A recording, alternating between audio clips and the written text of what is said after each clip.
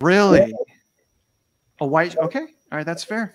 All right, so we are live now, Hannah. Just real quick before we begin, I wanted to tell everyone I have Hannah Mead on here today. Did I say that last name right? Close Shame enough. on me. I'm with a slow reading group, if you can't tell. But we have Hannah here, guys. She's a marine biologist. She's worked, with cooperatively with land-based anglers and also with enforcement, making new laws about land-based shark fishing. So, Hannah, how are you? Good. I'm very good. Thanks so much for having me on. Yes, ma'am. Yeah, definitely appreciate it. Now I'm gonna dig in real quick. Obviously, we have 11 questions to go over, and I really appreciate your time. But the first thing I want to talk about is tail roping, right? I want to talk about tail roping because I have had maybe the wrong impression on tail roping. Um, can you explain, is tail roping a protected fish, a prohibited act for an angler? I mean, from my understanding from the FWC, mostly work here in Florida. It is not considered a bad practice. It is part of, I believe, the recommended gear that's supposed to have an angler supposed to have with them. In all of my experience with research, we've always put a tail rope on the animal to help control it when you're handling it. Just kind of makes sense, but I can understand maybe from it depends on the very specific rules. So if it's really like indicating that you are capturing it, it depends on how it's interpreted. But here in Florida, that doesn't seem to be the case. I'm really glad that we're covering that first, because what I've been told from some anglers in the Panhandle, specifically in Florida, is that FWC will interpret that as actually capturing the fish, and it's a huge no-no. But I'm a firm believer on putting a tail rope in a good angler's hands for the practices of release will actually keep the angler safe and keep the fish safe, because it allows us to work more quickly. Would you agree with that? Yeah, again, from our experience, we've done most of our research is boat based. So a tail rope is absolutely critical to getting the shark like alongside the boat and just manage to get, capture the data and get all of the samples that we need. So yes, I mean, I think it's looking at the rules of, you are able to target prohibited species and you are able to like land them, but there's very specific like definitions of those words. So I can't see where I would be interested to learn more about what that interpretation is, because you are able to catch and land them. Hannah, are you there? Harvest them. Okay, I just lost you temporarily. Oh. You basically said, yeah, something broke with the signal. It's okay. Can you say that last part again, please? Just that the definition of a prohibited species is like a hammerhead is prohibited from harvest. Right. So that means, taking it and, killing it and keeping it and like removing it from the population is harvesting it. I'm really blown away right now. I'm so glad, because honestly, the last trip I was on, I didn't use a tail rope, and we were getting beat up and destroyed in that shore break. And we cut the leader a few times, and had we had a tail rope to move the fish up a little bit, anyways, it would have been a different story. But let's go into you now. So can you tell us, how long have you been a marine biologist? I want to say 14 years, but that makes me feel really old. So, yeah, about almost 14 years. Finished my master's degree at the University of Cape Town in South Africa, and that's where I feel like I kind of stepped into the career. Awesome. Now, another question, how long, and I think that the reason I wanted you to talk to us is because you have one of the, you're kind of special in that you have experience in working with FWC and cooperatively with land-based shark anglers. So can you tell us a little bit about how long you've been actually working with, cooperatively working with land-based shark anglers? Yeah, we started the project in, I think, like April of 2018. Didn't really kick off because we were focused on hammerheads and the season really didn't start until that fall. So we made a little bit of an effort on the West Coast in 2018 in April, and then really kicked it off in October of 2018.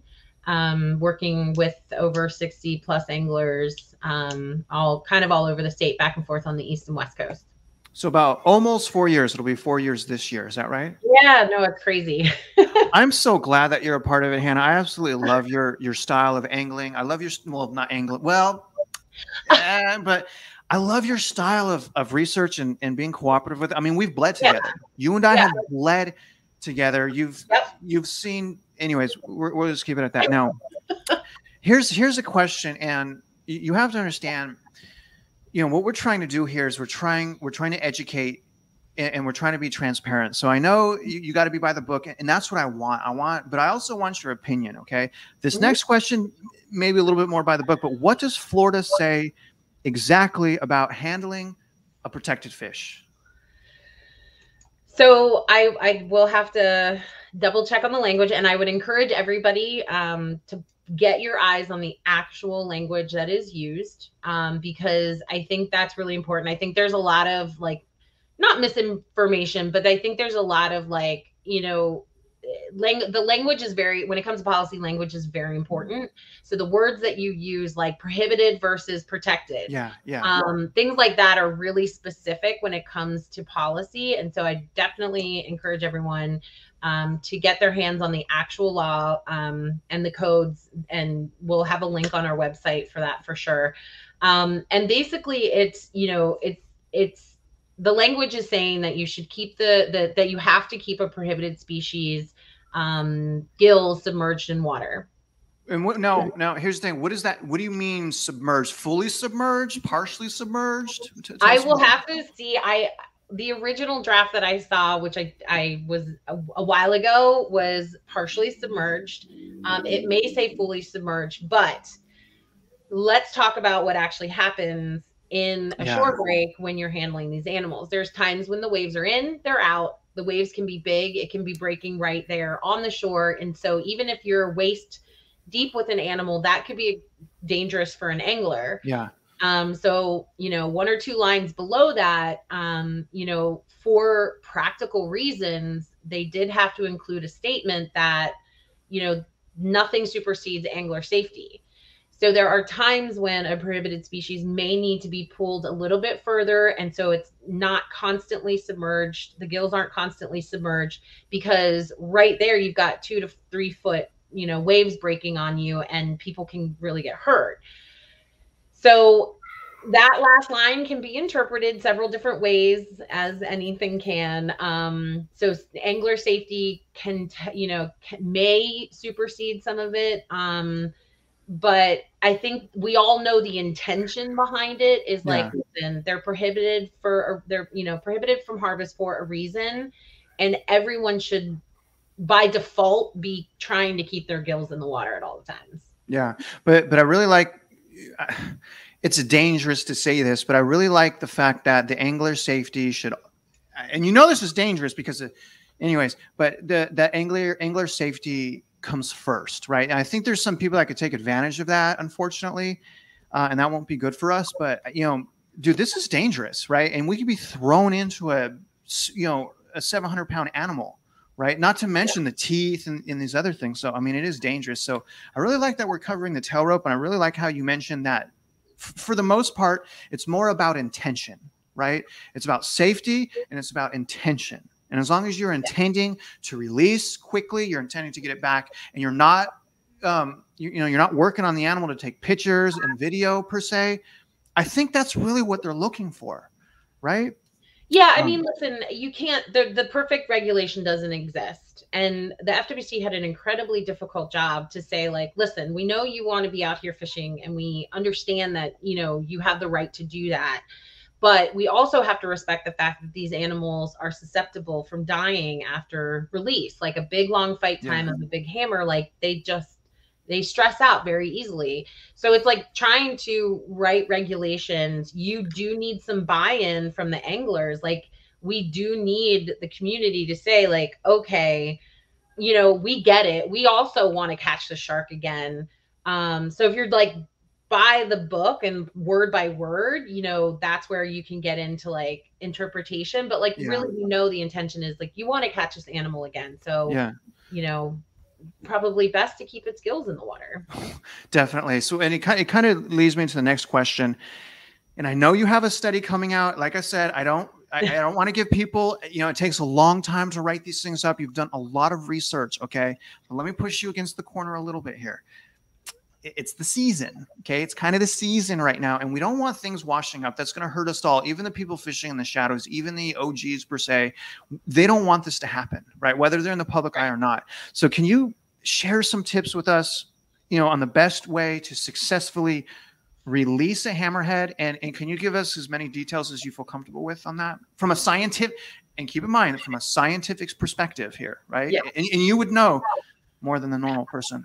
Yeah, I mean, this is the first ever study on these species. So it's, we really do actually have the only data that exists about it. And we were really lucky in the fact that, we got great participation. So we were able to put 13 tags out, and we've had a very low mortality rate.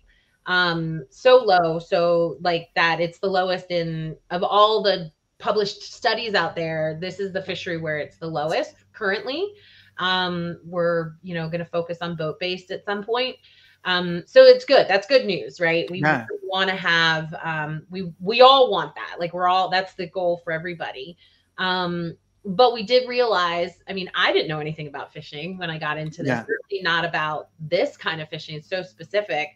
We didn't realize we were working with, what we have considered like some of the most experienced with the heavier gear, the bigger reels, and the experience to know maybe when you should or shouldn't launch a kayak, just people who I think have a lot of experience under their belt and the right equipment. So, from what we've seen, having the best gear, the heavy gear, the bigger rods or the bigger reels that can reduce that. The whole aim is to reduce that fight time. Yeah. Those certainly reduce that handling time.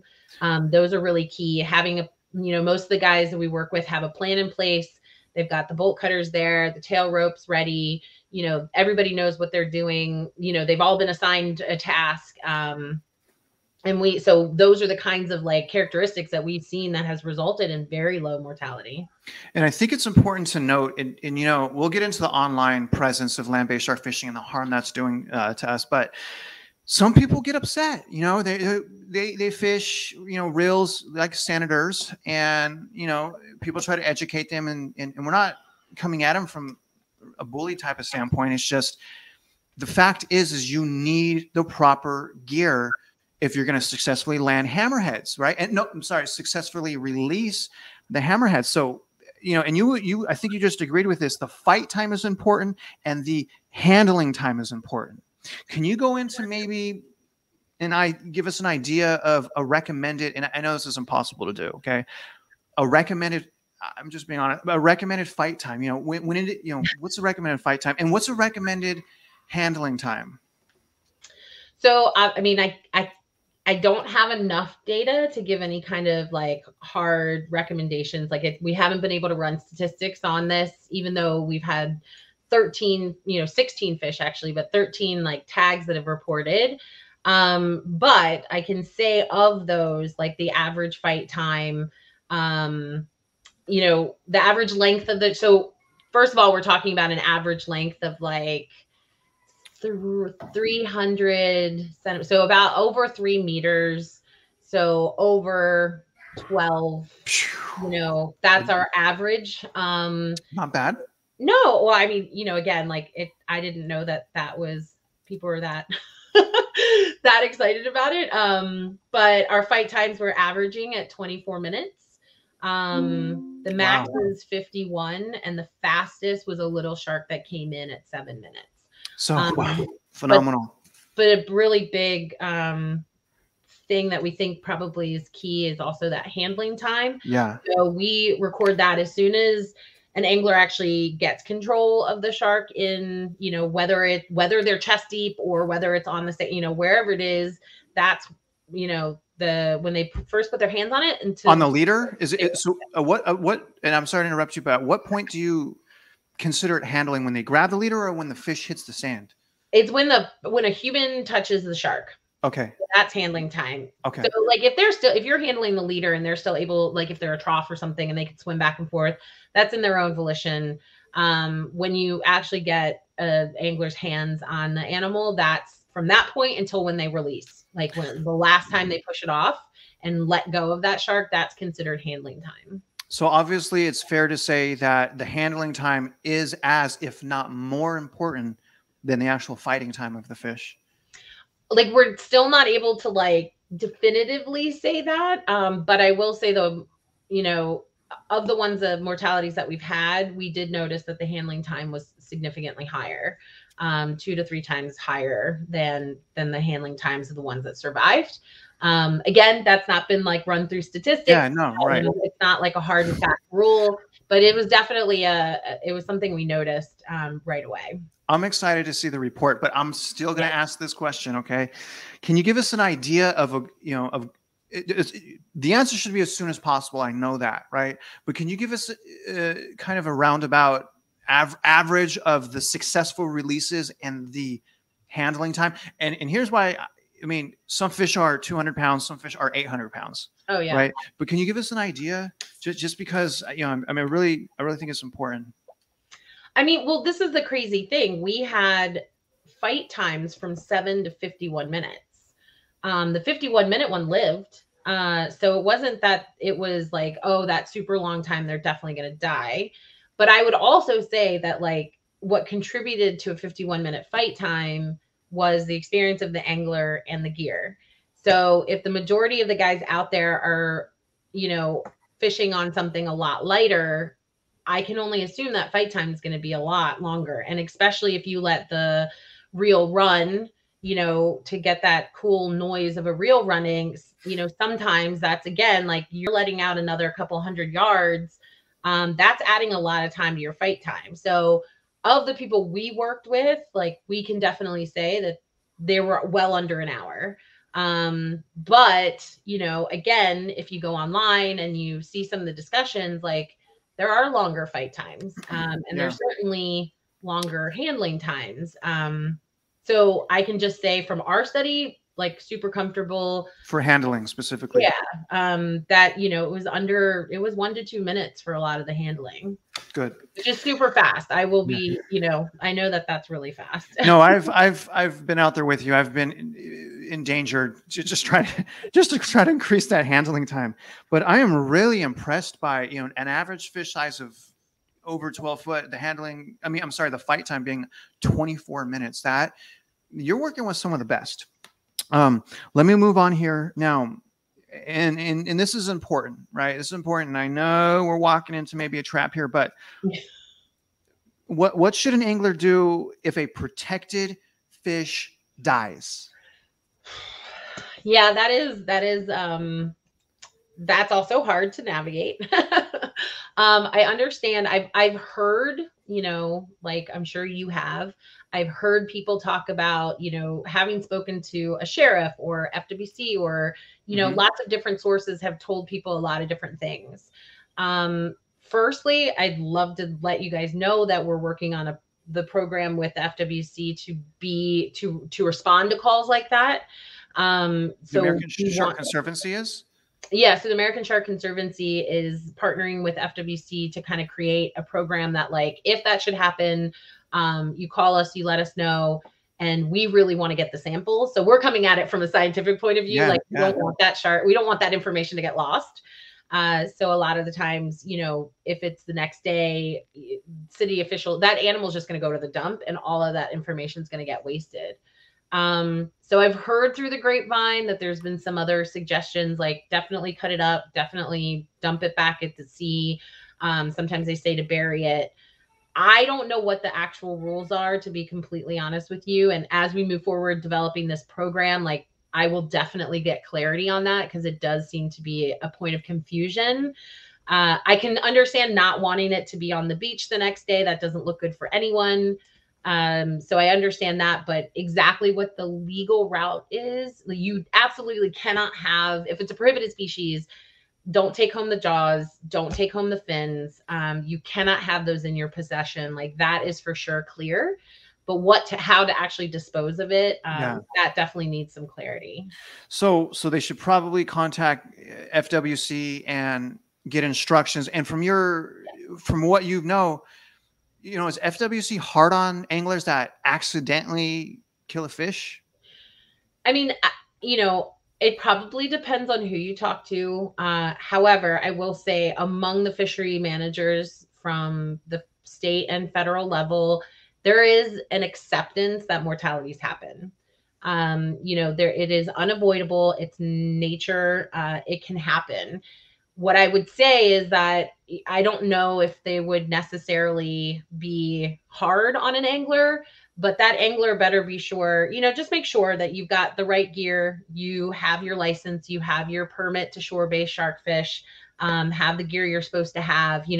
If your chip is tight, if you've got your stuff together, then there really shouldn't be any like hard ramification. It shouldn't be something that you get into a lot of trouble for, or trouble at all, depending on the circumstances. Just as long as you're kind of following the rules, mortalities happen. But again, like I would call the FWC, I would call the fish kill hotline, I would contact us, and it definitely is part of the fishing process. Now, if I could be so bold, and I know you're not used to that from me, because you got to understand, and I think this is known, people are scared of enforcement, right? People mostly don't want to acknowledge a mistake. So a lot of people are accountable. Some people aren't. So I'm going to go ahead and say, and I'm going to ask you this: can we suggest that if someone loses a protected fish, or protected fish, what was the other term? I can't remember. I've had COVID. I've been in bed for. This is my first time back in over 30 days. COVID got me bad. Oh my gosh. Anyways, can we suggest that they contact you? I mean, absolutely. I already have a handful of people that do reach out if anything should happen, and I can everything stays anonymous. Nothing needs, we don't share information. That's part of our program moving forward, is assuring people that, this isn't going to go on any kind of blast on for any individuals. Yeah. So I just want to reiterate this, and I want to show them how to contact you. So what Hannah's saying is reach out to her, right? It's better to reach out to someone, reach out to her. If a fish dies, she can help guide you. It's anonymous. So I'm going to bring her website up real quick. Okay, this is her website. Okay, it's AmericanSharkConservancy.org. When you go here, you go to contacts. Okay, there is a form that you can fill out, put your email, put your phone number, and put the message, and send that to her. Okay, if you don't want to contact FWC, you contact Hannah. But also, they can reach you through Facebook. Is that right? Yeah, honestly, any of the social media channels. We're not on Snapchat, but we're definitely on Twitter and Instagram. Are you on TikTok? Facebook. We have a look. My interns are way younger and cooler than me, and so we do have a TikTok. I don't know how it works or anything about it. So you might not get a response if you go to TikTok, but it does exist, I think. So, and again, just to reiterate, you guys, if you lose a protected fish, at the very least, go to her Facebook page, American Shark Conservancy, and message her. All right. Hannah wants the data. She wants to help you. What we do not want are huge fish washing up. Is that fair to say, Hannah? Do we want that? I mean, look, I don't. Yeah. Well, maybe you do. That's not a fair question. You want that. I'm out. Right? No, I definitely don't. I definitely don't want to see that happen. But I don't want to see it get wasted either. And I just don't want it to, I don't want it to turn.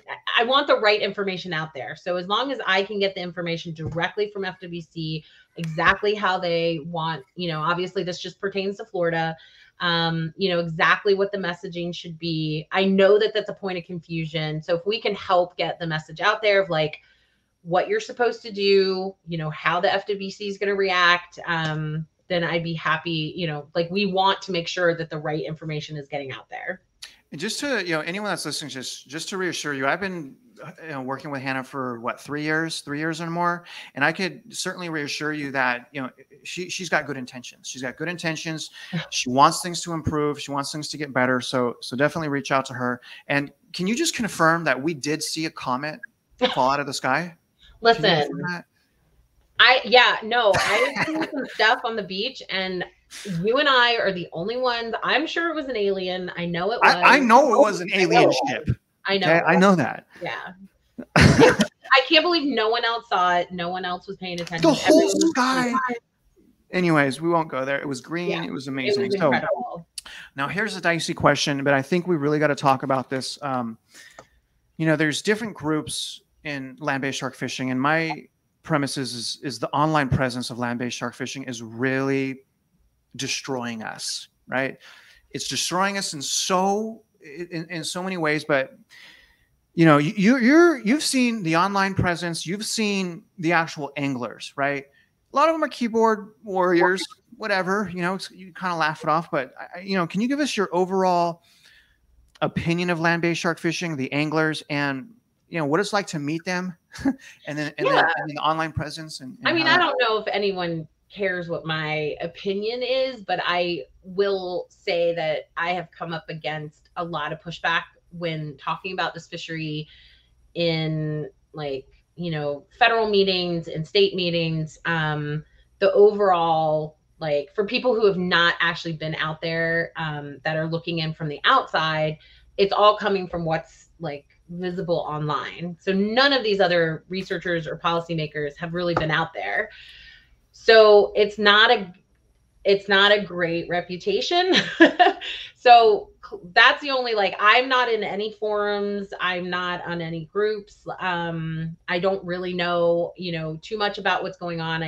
Sometimes people share information with me.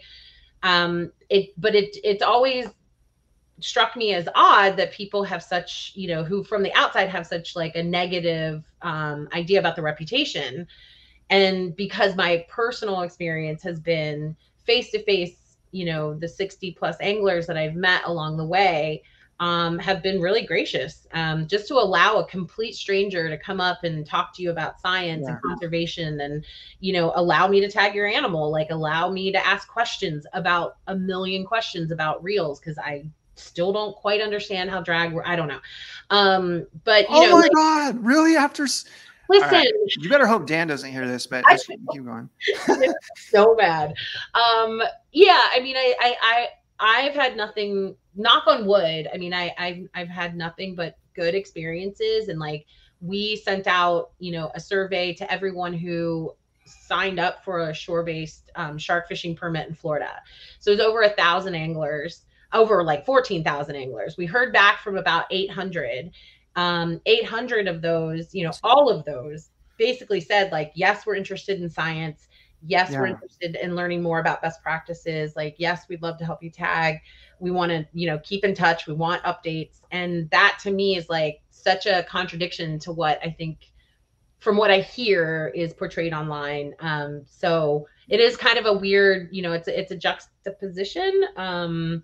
It just doesn't seem like what I know in person matches up with some of the things that seem to happen online. But like I said, I'm not in any of the forums or groups or anything, so I don't know 100% full. And you know what? That amazes me. Even though you're not in these groups, you hear about them all the time because you're going to these meetings and they're essentially throwing it in your face, right? These guys are.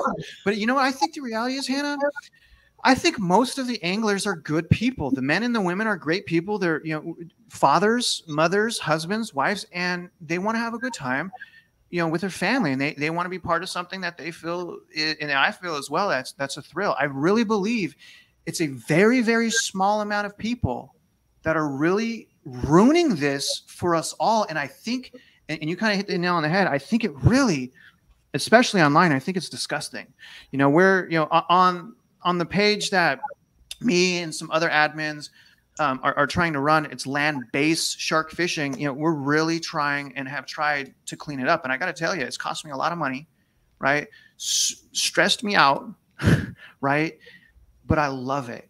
And to me, it's important that, like what you just said, the people that I know, the people that I fish with are great people, and their work ethic, right?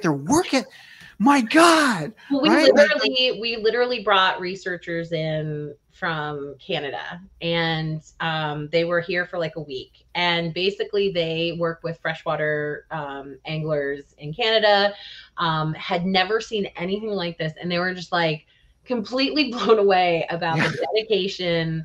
You know, up early, like pulling the gear out, cleaning the gear, wrapping it, you know, just kayaking out and kayaking out and kayaking, you know, like they were just like Yeah. blown away by like, the amount of effort that goes into this. It's And brutal.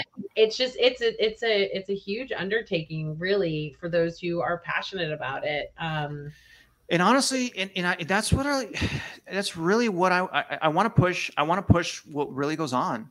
And it's not on these, you know, it's not on a lot of these internet forums. That's not the reality of, you know, all this arguing, all of these shaming and bashing. That's not the people that I know, but it has such a large impact because, again, a small amount of wackos, if you will, had success in catching some fish. They know how to manipulate people very easily, and it is what it is. But, you know, moving on, thank you for being honest as you could. I wish I had the recorded version of what you really said, but we'll go no! on. I wasn't recording. But anyways, now here's a good question, okay? And again, I think you have a special perspective being that you know angler side, you know enforcement side, you know science side, right? All three sides there. In your eyes, you know, what's the best way to preserve and protect the sport of land-based shark fishing? I mean, I think from our point of view, like you said, we've dealt with policymakers. I've seen it from, you know, we've listened to and talked to all aspects of it. So I know the policymakers they're trying really hard to come up with like enforceable laws and rules that are going to like protect the animals but still allow the fishery to be, it's a very tough, like that's super hard. Yeah. You know, the anglers themselves are like, we're kind of misrepresented. People have the wrong idea about our fishery. Like, not all the sharks are dying, but so they feel you know, it seems to me like they tell us that they feel a little misrepresented and misunderstood. And then from the science side, like we're comfortable in our little bubble and saying like, okay, well, we're gonna just stick with the numbers. That's where I'm comfortable talking about this stuff. I know. You know, like that's what I'm a scientist. Like that's what I understand. And so, you know, we have. Let's talk about I want the human being in you. Bring it out. Yeah, no, and this is the thing is that like the human being in me can comfortably talk about low mortality rates. And so I can say the anglers that we worked with had these things in common that resulted in this good result. So I can easily say, you know, if you're new to the sport, maybe you should, you know, touch base with somebody who's been doing it a bit longer, fish with them for a while. You know, if you need to upgrade a reel, maybe upgrade to a heavier reel. I mean, all of ours were, you know, 130s or the Everall. Am I going to say it wrong? 16? No, there is no 16. There's an 18, a 14. We get it. Are you okay? You know what I mean? Big old reels with a lot of drag. Yeah. And like, you know, these are the things that I can comfortably say, like, because we got this low mortality number, you know, these are the things that everybody can consider. And like, I think the top down has already happened. So that the FWC and the managers have put into place what they can. And now it's going to have to be kind of what we talk about being bottom up. So it's everybody talking respectfully. No, when you say everyone, you're talking about the anglers. Is that right? Yeah. So from the, you know, the top down being the regular.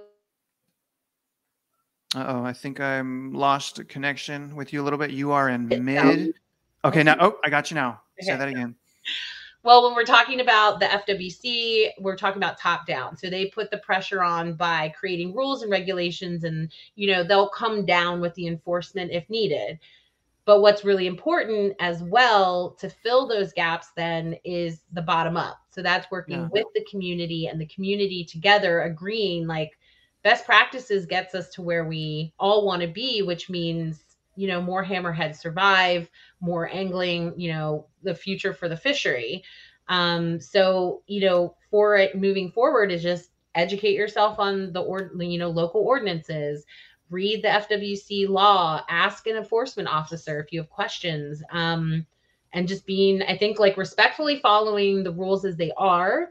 And then, you know, if you're more of an experienced angler, like offering up, it might be a little tricky with egos and stuff, but like offering up, you know, solid advice. And that's where our science, like you can point to it and say like every single one of these 13 animals, you know, survived because you can see the class of reel, you can see the type of rod, you can, which resulted in these fight times. So recommendations can be made, but I think it's really going to be that bottom up, like everybody as a community agreeing like best practices are the way to go.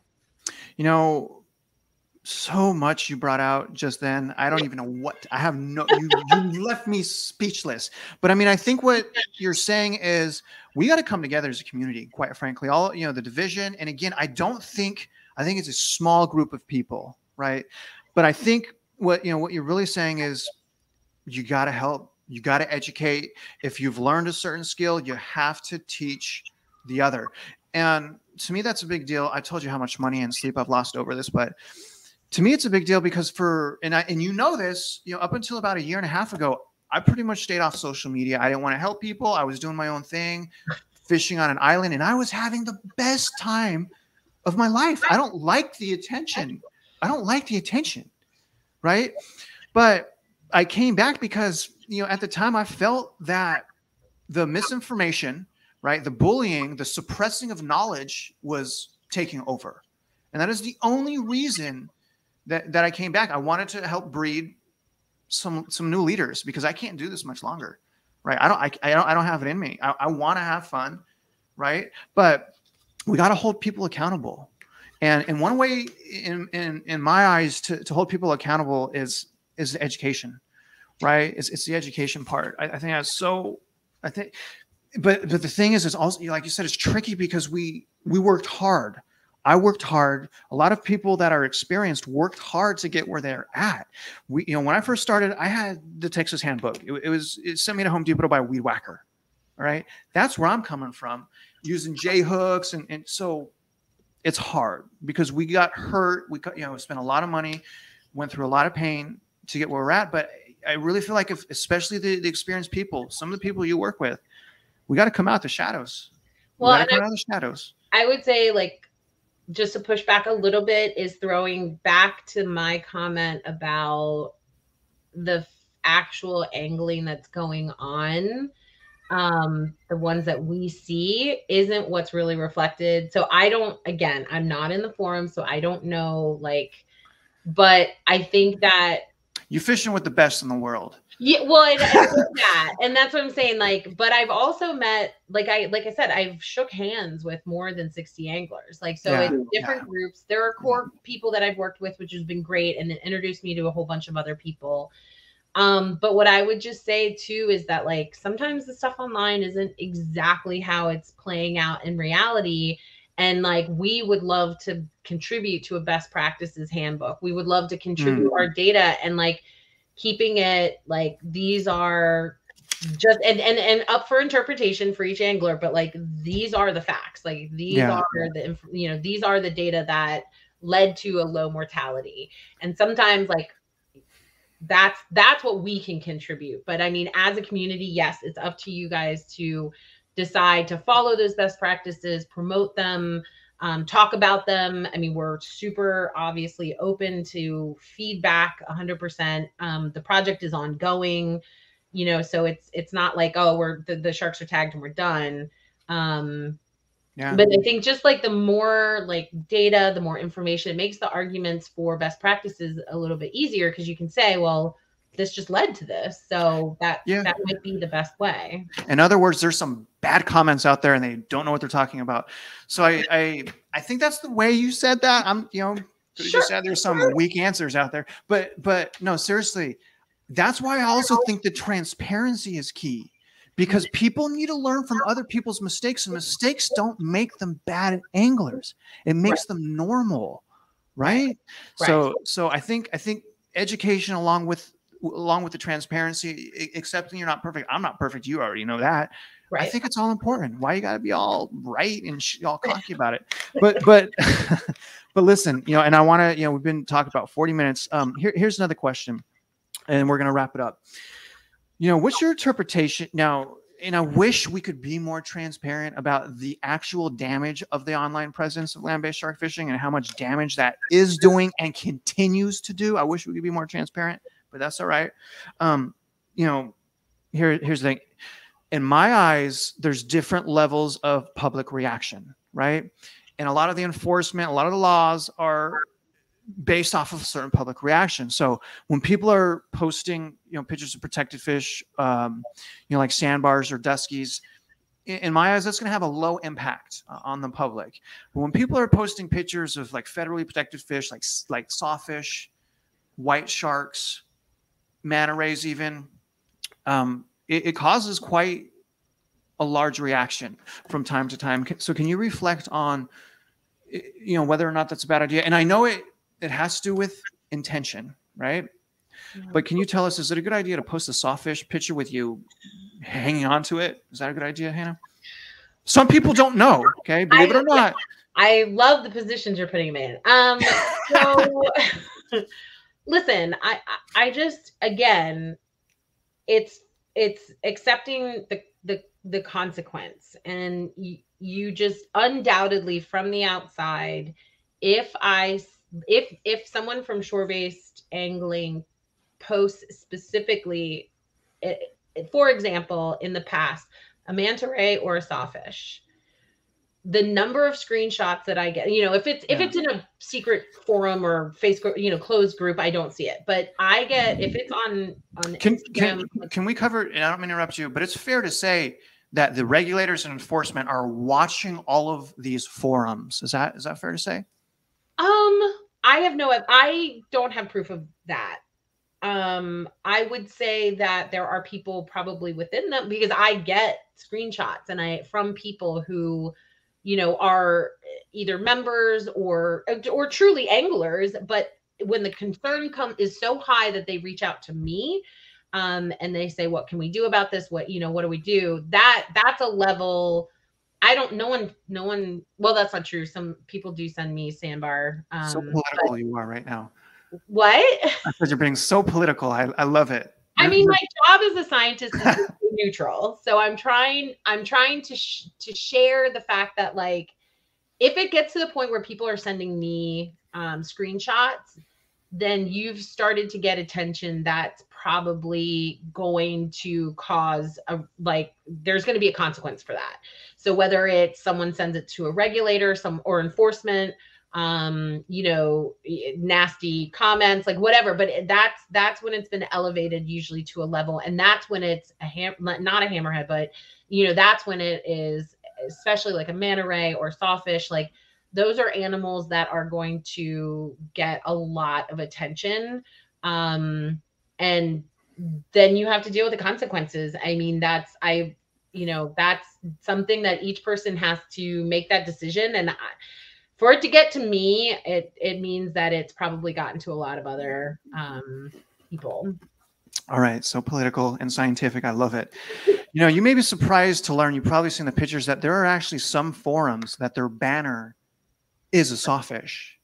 Completely disgusting. And here's why. Not only is it stupid and wacko, it's showing other anglers that maybe new, right? Maybe a year or 2 years, and maybe they're easily gullible, that you can get away with it if done correctly. And that's a huge problem. That's not good for us. That's not good for us as a community. There's a question of like, I get excited when if scuba diving, like I get really excited if I saw a sawfish, like that would be amazing. So even divers, there are suggested like behaviors in place, like don't chase it. Don't get in its way. Like if it wants to swim off, let it. Like there's certain things that even divers that don't even touch the animal, like we caution them against doing, and the people who study these animals and are working really hard to protect them, those are like the recommendations, like please don't stress these animals out. So it's different when it's like, I got a sawfish tangled in my line. I've cut the line. I'm not making judgments because like I said, I get as excited to see it. So I can understand the excitement behind it. But if you do take it a step further, you're going to get attention for it without a doubt, for sure. there's so much going behind the scenes that's going on. And I'm not talking, well, yes, with the anglers, but I'm talking about lawmakers, enforcement, NOAA, all of these people, they know what's going on. Yeah. I feel like, again, a small group of people, not a lot, they're burning us from the inside. They're burning it down, Hannah. Stop. But anyways, we won't go there. Hannah, I just want to say how much I appreciate you working with us as anglers, how patient you've been, and for coming on here. Can you, here's the thing, you work for a nonprofit. Okay.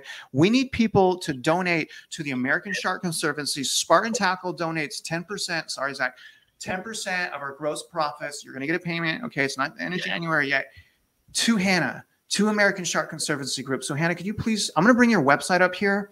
Sure. Can you tell us how, no, you guys, this is americansharkconservancy.org. It's on my website. It's very easy to find. At the very least, go to their Facebook page and like it if you need help, especially with protected fish. But don't leave Hannah and her team hanging. Can you tell us how to donate to you, Hannah? Yeah, it should be quite easy by clicking that donate button on the top. We try to make it as obvious as possible. Shoot you right over to PayPal, and luckily PayPal's giving fund doesn't charge any fees, which is awesome. You can do reoccurring monthly payments. We are a very small team. We run on, a shoestring budget, but I am super grateful for the support we've gotten. A lot of anglers have reached out. It's really, really appreciated. So yeah, I mean, that's, and just really grateful for people letting us come and talk to them about their catches and fishing. And we've learned so much, and we just really want to all help us get to that same goal of allowing these animals to exist, and, keeping up that project and getting those data out to the policymakers. Yeah, I get it. And I want to see more stuff on your website. We'll push more people to your website. We need to put, there's a lot. I'm going to tell you this right now. Okay. There's a lot of new people, especially with these RC devices. There's a lot of new people, and and there's a handful of us as well that is trying to help everyone. Right. We're trying to help, but it is exhausting, and we cannot do it alone, and we cannot last forever. So we need somewhere to go to that has a centralized way of angling, right? Of best practices. So I really am looking forward to that, Hannah. Now that's going to conclude our interview. Again, thank you so much. But do you want to say anything, before we go? No, I mean, again, just thank you so much to the anglers for allowing us to, get this work done. And, we are all working towards the same goal and want to see sustainable fisheries for everybody now and in the future. You've been practicing that line, haven't you? No, did it come off good though? It did come off good. You should use it more. Okay, I'll write that down. One last question now. With enough time, right? With enough practice, with enough determination, okay, will I eventually be able to choke out Dan? I'm going to not weigh in on that because I've seen the consequences when I do. Yes, so I get beat up and I get almost killed. Oh, I mean, that's a lot of sand flying everywhere. That's when I slowly back up. And it's so fun though. Hannah, I really appreciate you being here. You guys like this video, subscribe to my channel if you haven't already, and sit tight. We're going to try to go and do a live question answer on land-based shark fishing. Hannah, again, I really appreciate you very much. Yeah, appreciate you too, Travis.